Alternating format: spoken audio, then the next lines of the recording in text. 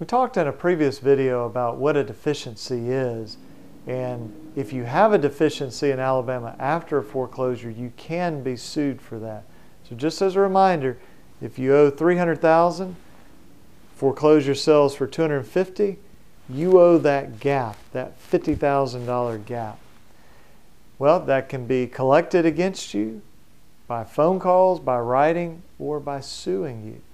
So if you get a lawsuit from Regions Bank, Compass, Wells Fargo, Bank of America, whoever it is, don't say, well, my neighbor's second cousin's ex-wife's boyfriend's uncle said, I can't be sued for this, so I'm just going to ignore it.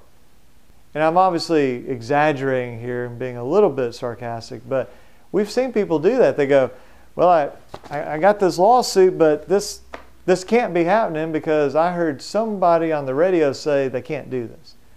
Well, you might want to get with a lawyer in Alabama before you decide just to throw that lawsuit in the garbage, because if it's a valid lawsuit and you've been served, they'll get a default judgment against you.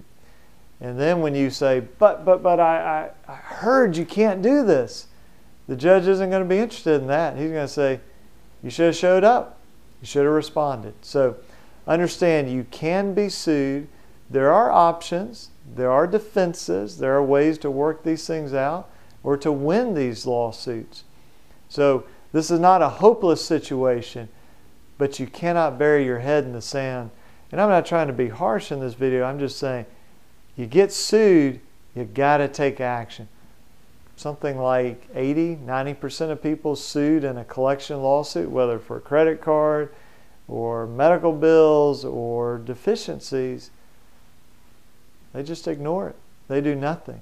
And if you do that, you'll lose, and there'll be very bad consequences. So if you've been sued, give us a call, 205-879-2447, or you can go to alabamaconsumer.com. You can read articles there, and you can also contact us through that website.